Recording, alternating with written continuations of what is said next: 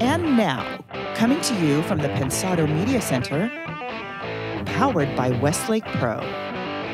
Rag and Bone Man, an international hit maker, joins us. Learning opportunities available at 2 incredible academies, a brand new ITL. You're at the place. It's Pensado's place. Yeah.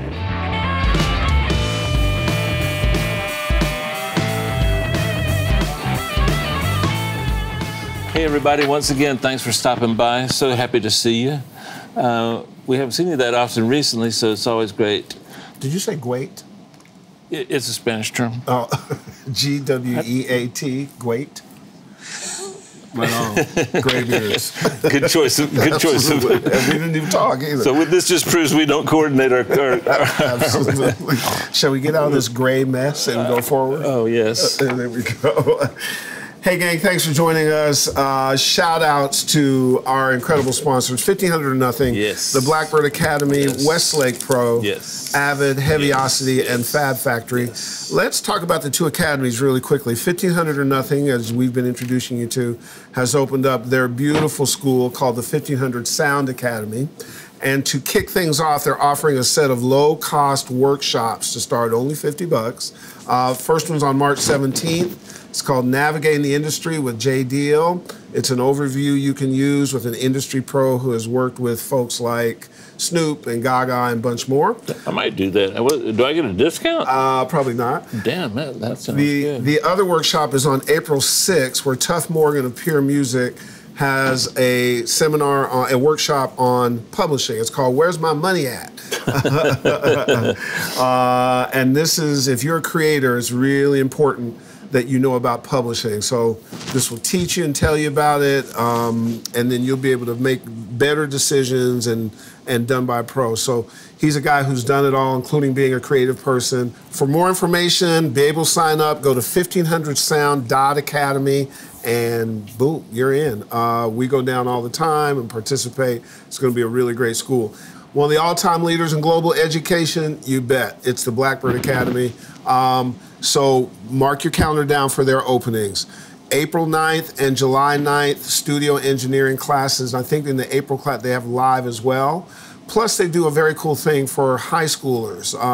They have a 5-day high school summer camp, and those are July 16th through 20th and August 6th through 10. What you want to do is go to theblackbirdacademy.com or contact karma@theblackbirdacademy.com.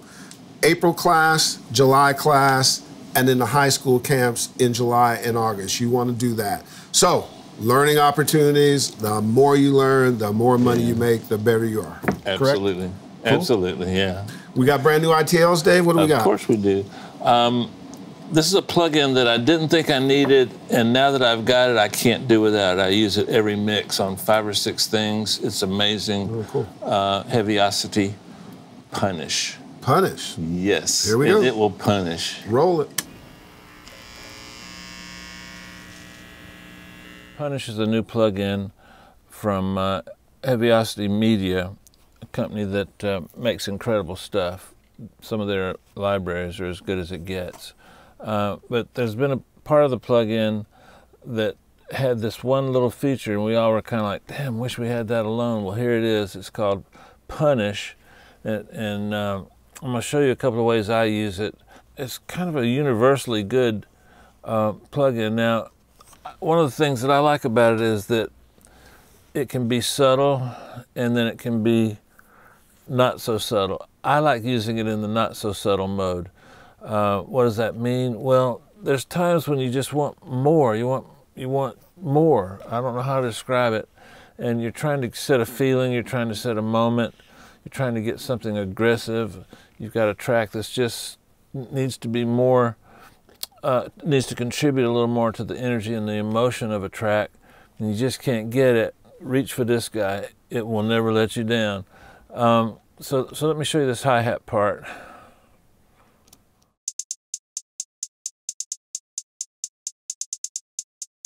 So this was that.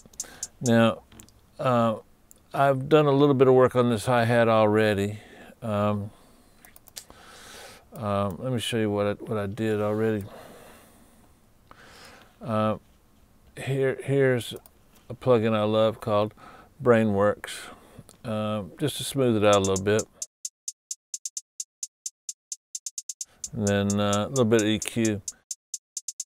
The EQ is like this. I didn't want Heaviosity to, I didn't want Punish to have to deal with this. So that's what we're doing. Let's construct it like I did. So I'm listening to this, to what I got, and I'm thinking, damn, that's pretty good, you know? Well, turns out it could be beat. So now the compressor section, you've got several different methods and modes that you can use. I use all of them. Let me show you. So here's the compression I'm using. Here's modern, console. Ooh, console isn't bad. You know what? I had it on classic. I like console. And then the compressor controls are pretty straightforward. This saturation is worth the price of admission. A lot of times we use saturation and we're left with a feeling that it's pretty good, but I want a little more. So check out what I did with this.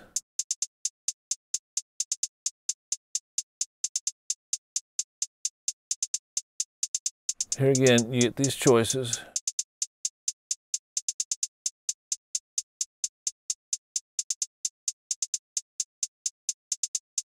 I like that one. Now we can decrease the drive.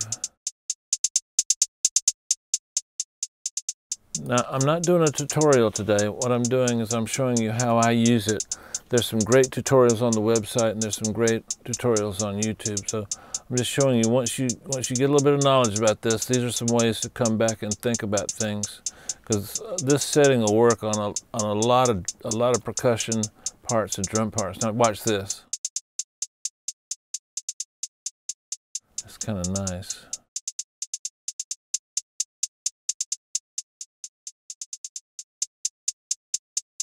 So what we would do is we'd put it in the mix, then we'd set the attack to where it was just where we wanted to. And then here's the equalizer. All together now. A little bit of a volume difference, but you kind of get the idea. An interesting thing about this plug-in is this thing in the middle. Check this out. Ooh, got in the red. The redder the better. So this controls all these different parts of the plug-in, these four particular, they're all interactive, and then this is a very important interactive part too. So here again, let's take the whole thing off.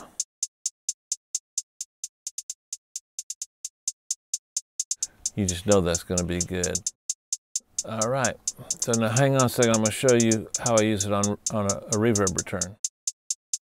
I love Punish on vocals. You need to be a little subtle with it, but I'm not. I just can't. I just don't have the control. So let's check it out. It's a song by my friend Mac with Denim. Check Denim out on Spotify. We got some good stuff up there. So here's the vocal. Love is the way to make the world a better place. I feel like everybody's worried. Okay, now I love the part. I felt like I could just give it a little bit more aggressiveness, because when I put it in the track, you'll see why. Well, let's put it in the track and show you what it does. Love is the way to make the world a better place. I feel like everybody. Now this is what I wanted to have happen. I'll show you what I did. Love is the way to make the world a better place. I feel like everybody's worried about the wrong things, so I'ma be myself no matter what you call me. Love is the way to make the world a better place. I feel like everybody's worried about the wrong things, so I'ma be myself no matter what you. Okay, what did I do and why did I do it? The compressor in this is a little different than a standard compressor. And it's doing something I like to kind of tame it. So I chose console on this one. Love is the way to make the world a better place. I feel like everybody's worried about the wrong things. So I'ma be myself no matter what you call me. Love is the way to make the world a better place. We got to be careful with compressors because sometimes we'll alter the timing of a word by making it too long. In this case, it worked out just perfect. Love is the way to make the world. Now, saturation. I don't know quite why I started experimenting with it. It just felt to me like it needed something to kind of tie it to the track, I guess you could say. It felt like the vocal was not part of the track. Watch this when I bring the saturation in, how it does what we were talking about.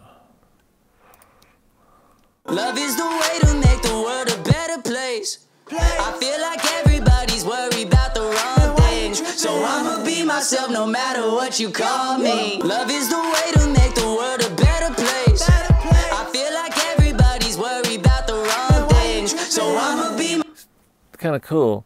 Now we're going to come back to transients. Did a little EQ on it. Couldn't control myself. Love is the way to make the world a better place. I feel like everybody's worried about the wrong things. So I'ma be myself. So if you've got a part that that maybe the consonants aren't coming through, you might experiment with a transient on a vocal. You got to be careful because it can be a little dangerous. Love is the way to make the world a better place. So let's listen to the B in better. Love is the way to make the world a better place. Love is the way to make the world a better place. You can see it. It just grabs that B sound and kind of like consonants, you know. Okay, one of the things I like using punish on is reverb returns. The same vocal that we were working on a little earlier. Let's check it out. We've got a reverb and we're putting it right after the reverb. Here's without it. Love is the way to make the world a better place. With it. Love is the way to make the world a better place. It just feels to me, and I could be wrong, tell me if I am, it just feels to me like it just kind of moved it forward a little bit into the mix, but still did what you want a reverb to do. Let me solo it so you can hear it a little better. Love is the way to make the world a better place. Love is the way to make the world a better place. I feel like everybody's worried about the wrong things. Love is the way to make the world a better place. I feel like everybody's. I don't know if you can hear it. It's here again. It's a little bit subtle. I think you can hear it. It just adds something to the reverb. So we've got punish on the vocal, and we got punish on the reverb. Check it out. It's a great plug-in. Find new uses for it. I find that I need it when I'm sitting here and I'm feeling like, man, it could be better. It could be better. What does it need? And I try punish and it works every time for me. Check it out. Great plug-in. Worth the money. How about this? 5 different singles by 5 different artists in 5 different territories in 4 consecutive years. Talk about Mr. International. Please welcome to the desk, Jamie Hartman. How are you, man? Good to see you. Good. Thanks for having me on. So this international thing, is it by design or just? Well, as you can tell, I'm from Wisconsin. Of course. It was a bit of a hike for me. Absolutely. To go to Germany and then milking to those Sweden. cows gives you a rhythm thing. No, I'm from London and started in Europe. I've been out here in LA for 7 years, but I do a lot of stuff backwards and forwards. I've been a songwriter for the last 30 years. And started producing a lot more in the last 5 to 10 years. And it just so happens that I've been working with a bunch of different artists in a bunch of different territories. The great thing about LA is that you get everybody coming through. Exactly. And also, my kids love to see their grandparents, so we go back to the UK. So I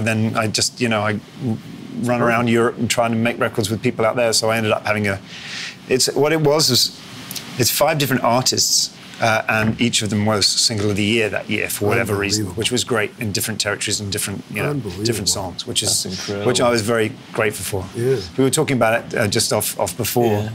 I'm a very late developer, you know. I wanted this, or I thought all this was going to happen 25 years ago. Right, but, you know, here we are, so I'll take it. Well, listen, you're I'll talking take it now. two late ones, too.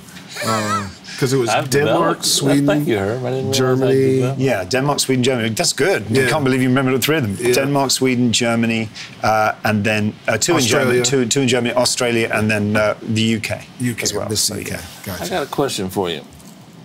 I guess that's why we're here. That's a bit redundant. Sorry. I can't figure out why Human is not a #1 record in America on the pop charts. That's my favorite song of 2017 and still my favorite song this year. What is it about that song that didn't catch on in America? It's incredible. If you guys get a chance to go hear it, don't wait. Wait an hour and then go hear it.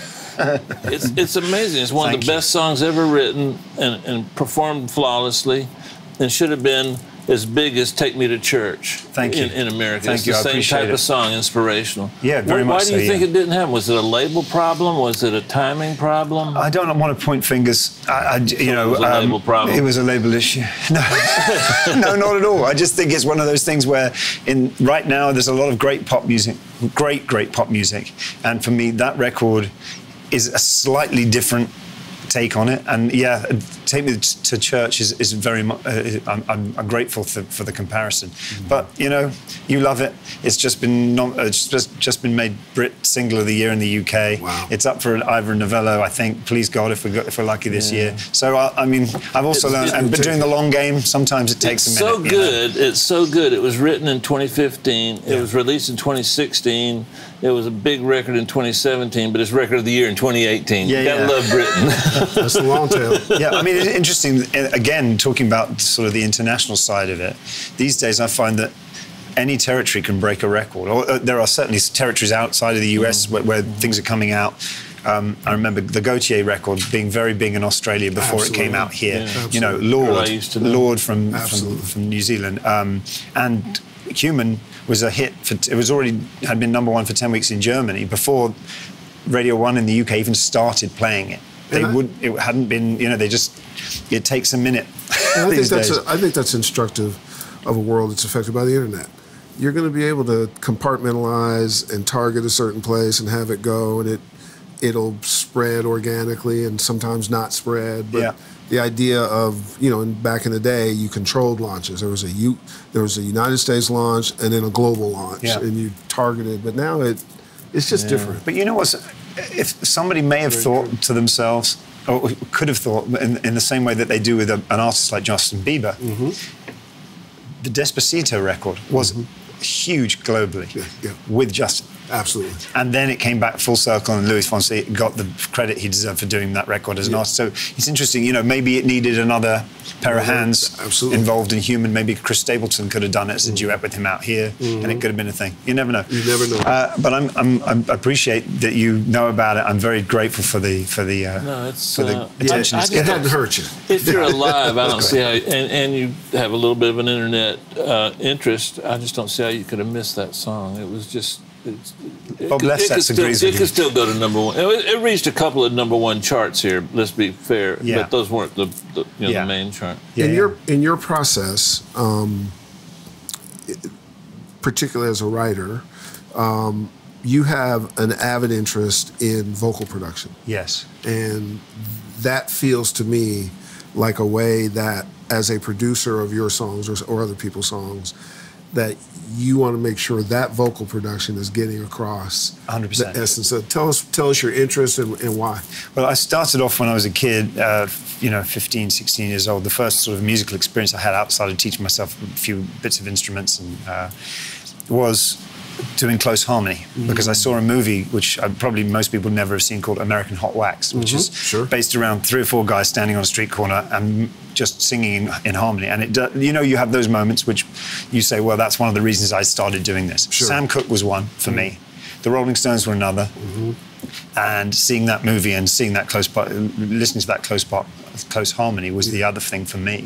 So from when I was young, I always wanted to do that, and I started singing. But it wasn't until I moved to New York back in the late 90s, just sleeping on people's couches, and I started doing some jingle work.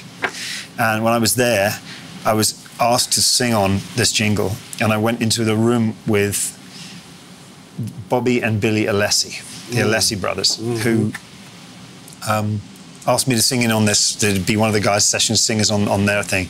And the way they stacked and created this sound, this quality, what they did with a simple song, and how they transformed certain sections of it and built the dynamic around it was truly just, it was inspiring to me. I learned so much about, not just about your basic thirds, your fifths, your lower harmonies, but stacking harmonies, the way you would add certain discords to certain, just to make things sound totally different than you would ever expect. I was like, is that going to work? Oh my God. And you listen to it back. And when you create the sonic palette and then you actually spread that out wide across the stereo field, the way that, just the way it gets you. It gets, and that informed Human. I had this record, which was the big record for me in Australia, one of the ones that we were talking about. It's a song called Start Again by an artist called Conrad Sewell. Some of you may know him. He did it. He's the singer on a big hit worldwide called Firestone with an artist called Kygo. But Conrad is the vocalist and the singer in that. And I sing across 4 octaves. And I can sound like a strangled cat in the high end. I don't care. And I go super, super low. I will stack and I'll create a lot of the body of what's going on in a chorus or in certain sections of a record myself, and then bring in other singers to sweeten it up and create variety. I did that for Human. I did the vocal production on Human, and then a lot of that is behind me, is me singing behind Rory. Same with Conrad. And then I'll, if there's notes I can't reach, which there are a few, then I'll get some other people in, just as I said, to vary it a bit. But it's very much that group thing, which I think Sam Smith has obviously helped to create a forum for that. I love harmonies. I'm a sucker for harmonies, but I'm not familiar with the term. I've heard it before, but I don't know the difference between a root third fifth and a close harmony. When you say close harmony, I know I should know this. Well, for example, they're simply a tone apart, which shouldn't necessarily... Like a half step apart? Usually a tone apart. It's just within that range. Well, for example, it's the simplest way of elucidating that is the weight by the band. And those 2 notes together, the way they sit across a chord wouldn't be your first thought. But if you add to that pedaling notes, and then you add harmonies that are descending and ascending at the same time, so they're crossing over in the feel, you start to get some really cool shit. Herb had a client that was really good at that. Okay, so that's what you call it. Okay, thank you for clarifying that for me. When you're putting together a part, what influences you to do certain things harmony-wise? Is it just your taste, or are you trying to create something happen extraordinary in the chorus, or do you tend to repeat yourself? Depending on the arrangement, I'll build across. I find that Spotify dictates to us all a little bit, for better or for worse. So if you want to grab people and you don't want them to skip, take that fantastic middle, but the bridge section that you thought was just a beautiful breakdown, and put it at the front of the song. So you're allowing a different, a different way into a song. That's from left. It's not. I think Lord did that very well with Royals. She starts out with it's just vocals. It's very much concentrated around that. So on a record like Lord, Royals, the way that's used just to create moments of rhythmic tension and harmonic tension, that's wonderful to me. So Herb mentioned, or Herb started off the show, an interview with talking about your production chops.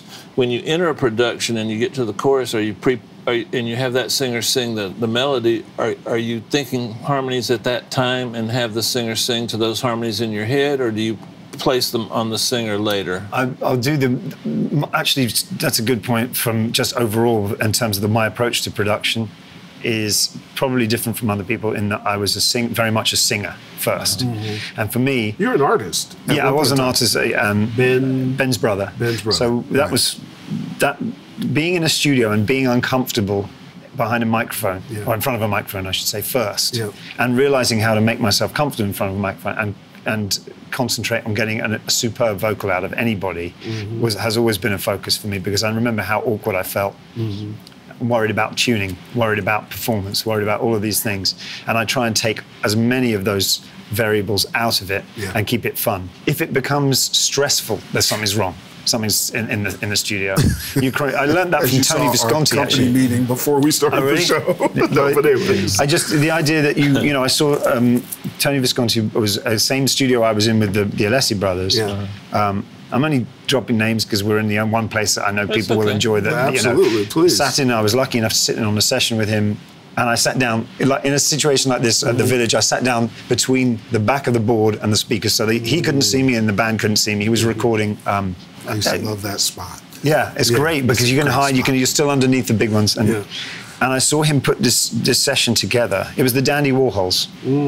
They were doing a cover of Ohio for the Neil Young record. Sure. And he had everything set out way before they were in the room. Everything was set out so that if they sat down at something and performed at it, they could just do it. Same thing with the vocal. He had the booth all lit up, the mics placed. He had his far mics as well in the back of the room in the corners, and he just let people perform it.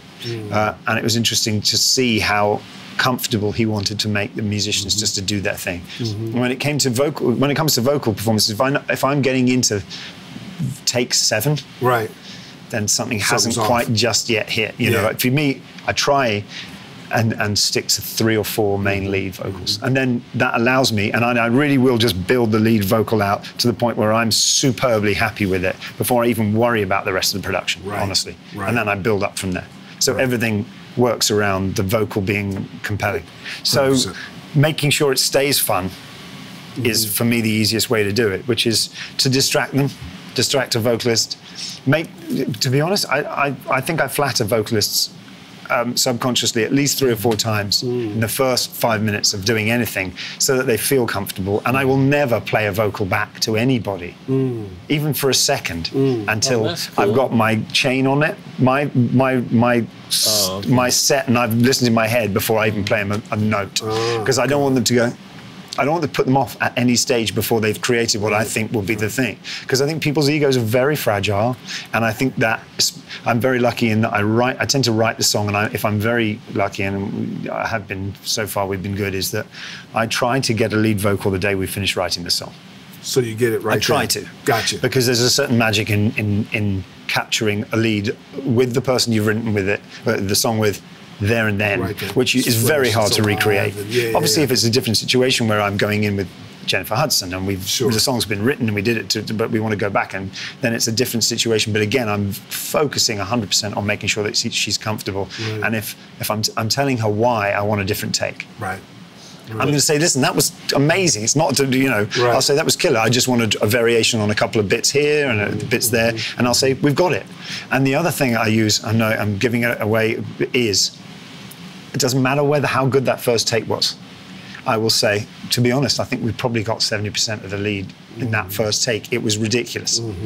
Because then they just go, oh, really? They relax. And I say, can you hear it? And I say, no, mate, it's going to be insane. Let's just do a few for fun. And that's a cool technique. I never thought of that. Well, just because as soon as everybody relaxes, for a start, they allow themselves to refocus without thinking too hard. If you're thinking about what you're doing, you're not performing too hard. You know what I mean? Boy, you want to perform something and you want to deliver. Then you're going to concentrate on. If someone says to you, which someone said to me the first time I was, he was like, just do it as if you were in front of 50,000 people. You're going to freak out. You're going to wet your pants and you're going to sing something out of tune. So I just say, man, I think we're already there. This is obviously what you were born to do. Just enjoy it. Well, I think we should go do vocals with him. But also, I might disagree with that because it's harder. Back when I used to tour, it's harder for me to play in front of 10 people than 50,000. But when I play in front of 50,000, I swear I can find the 10 guys in the audience that hate me. I'm immediately drawn to them and watch them. I don't know how that is. Maybe it's all 50,000 hate me, and I just didn't realize that. But I think there's something wonderful about being able to turn the game on. Don't get me wrong with that. But the idea that you're performing in front of anybody when you're creating that thing, for me, as a vocalist, I think most vocalists are worried about their pitch. They're worried about hitting it. They're worried about all those things. You know? I think, and this is just my opinion, I could be wrong,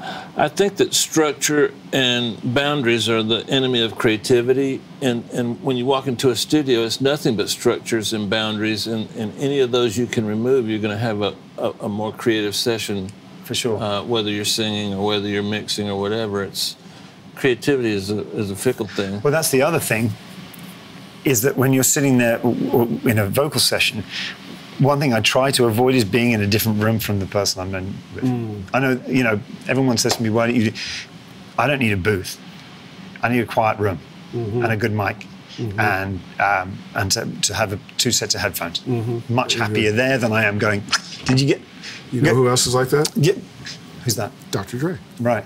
I want to be in the room. Vocalist is right here. I didn't know that. He's at the board, and the vocalist is literally right here. Yeah. I didn't know that. I mean, you know, plenty of sessions where I'm in that situation, I'll try and alleviate all of the barriers. As you said, structure, you know, the rules, and I prefer to keep it very simple. The other thing I try and do is avoid as much hardware on the way in on a vocal as possible. I'll choose a good mic, and some of the best vocals, I would say 70% of the best vocals I've ever got in terms of the clarity, the signal, have been mic Pro Tools with a lead in between. What mic do you like? For pop, I like Manley mics. I think they're very, very well put together. They have a good crisp top end. The reference. I don't. The gold one is too crispy for me. Yeah. I don't want to be taking stuff out of a vocal. I want to be, you know, I want it to be there and. So I love that. I mean, a lot of people ask because I work with, and I go and sit in with people, and people ask questions when they come to the village, whether it's the interns or other people. I can't afford that. What can I do? You know, 2 tricks. Guitar Centre will hate me for saying it, but go and buy a microphone, try it, and then bring it back after a month later. If you shouldn't say that. Great mics. Cheap mics, TLM 103 never let me down. The Neumann TLM 103 is a great mic, plenty of presence and a great response that the 87 has, but it's too expensive for a lot of people.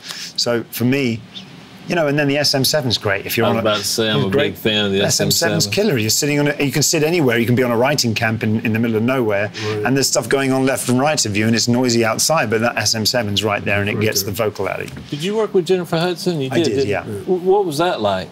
Great. She's amazing. She's fantastic. Yeah. Was it easy or was it harder because like sometimes with me when I was doing a lot of tracking, I'd work with a great singer, and it was harder to work with a great singer than a poor singer because the great singers felt they had to be great. Right. Again, try and keep it. I just kept it really light, and she's wonderful. Which I was lucky enough to. The first day I worked with her, we wrote the song, and we worked on a song that I'd started, and we finished up. Same thing with Rag and Bone Man with Rory. I brought in, you know, a song. I mean, I got that vocal out of him the first day. The day we wrote that vocal was there on the day. So I was lucky that we already had something going. Rag and Bone Man's real name is Rory. Rory. If you see him, tell me. I'm a big fan. If it I will do. Yeah, for sure. When he comes through town, you guys should come see him. I'd love to see him. Yeah, honestly, you're a lovely, lovely guy. He's a sweetheart. He's also 6'6", and is he really? He's absolutely built like a tank. So he's. Well, I've changed the subject and destroyed the flow of the show. Did you subconsciously do that song at 75 beats per minute because of the hip-hop tempo? Well, no, it's a funny story about that song because they also changed the timing and the tuning of it. They flipped it down a little bit. Now, yeah, it's a little out. You'll notice if you put that against any, it's not in tune with anything. They tuned it out a little. Yeah, but it was very much written on that, with that in mind, that stomp. Yeah. So oh wow. Oh yeah. I guessed the one right. Yeah. So let me go back to the production side because we focus on vocals. So when you're producing music, are you in the box? Are you using live musicians? It varies, but for the writing process, I'm very much. It's a piano. It's a guitar. And it's Pro Tools, and that's it. Well, sometimes, depending on the session, obviously, if I'm doing, but I love to go in. I have a piano at home that I sit at if I'm trying to come up with something ahead of time. But if I'm in a room with, particularly for pop, I mean, that's, as I said, the lovely thing about LA is that, for example, last week I was working with a Jamaican artist, and we were doing a reggae record. Then I was working on a dance record, and then it was a soulful song, which was quite similar, and there's a singer-songwriter. So I think you have to just certainly in the way I work, and it varies from from person to person. Half the guys who do great track are just insanely good at that, and they'll put something together fast enough for it not to disturb the flow. For me, to keep the flow going, I'm going to sit down and play piano or guitar to get us cracking. What do you use to remember your ideas when you're not in front of a computer? Like, say you're out to dinner and you get an idea. How do you preserve? All songwriters have methods to do that. How do you do that? Phones, I'm afraid. Phones. But I can't, I'm a typical male. I can't really think of more than one thing at once for anything particularly well. So if I'm out at dinner and I'm doing it, I'm usually distracted, and if I'm having an idea, it'll be in the shower, in the restroom. By the way, songwriting-wise, if you're stuck on anything, just go to the restroom. You usually find choruses in toilets. Number one, I don't know why. Two? Depends. Depends on how good it is. Depends on the gravitas of the melody you're looking for. That's a good... Okay, this could be the first show that has. Well, but aren't you curious? I mean, no, I wasn't. You were. If you need longer to sketch your idea out, maybe you have to stay there a little longer. There's a lot of things that happen that move the world literally in the bathroom. Yeah, but it's a good place to find inspiration, I've found. That's absolutely true. My assistant Nico wanted to know. Has the technology that we have today made it easier to be a songwriter, or has it just made no difference? It's made it easier to be a songwriter, because everyone can be a songwriter in that sense. But you learn more competition. There's that expression about 10,000 hours and needing to. I think I figured it out the other day that it's taken me 35,000 hours to get to this point, and I'm only in the last 4 or 5 years really having. I've had a few in the past, and thankfully, and whatever. But to a point where I'm comfortable and confident enough to say that I know structures well enough to sit down and feel great about writing songs and feel good about at least being in a room and talk about it with any level of expertise, then time is everything. Absolutely. You're just as, well, you know what I think is incredible? A friend of mine, a collaborator, mentioned it to me the other day. You think back to a time when people wrote music on paper. Yeah. Unbelievable. And heard all of it in their heads. And the first time they heard it live was when it was performed properly in front of them as an orchestra. Now that is extraordinary to me. When I was a little kid, in my early teens, I'd be in the studio with somebody, and they'd say, "Hey, what would you do here?" And I'd create this part, and that record would do real well. And I didn't think I wrote on it, because I thought being a writer meant that you wrote notes on paper. Right. And rather than just playing the parts. Of me a little bit. Well, you'd have made a bunch more money. Well, I'm not a songwriter, really. I'm not a songwriter, so it didn't matter. But how much does a good publisher play into when you get to a point as a writer that's even a need? Because obviously publishing is important no matter what. For sure. What goes into your selection process? Them calling you, you calling them, you observing them? I think publishers are an amazing part of a huge puzzle. Yeah. And it could be, you're looking at it, and like anything, if they happen to have made that phone call to that artist or that label that puts you in the room, for example, Rag and Bone Man. Yeah. The new guy at my publishing company in the UK said, I think you should go and sit with this A&R guy at Columbia Records in London, because he's got an artist I think you'll be great with.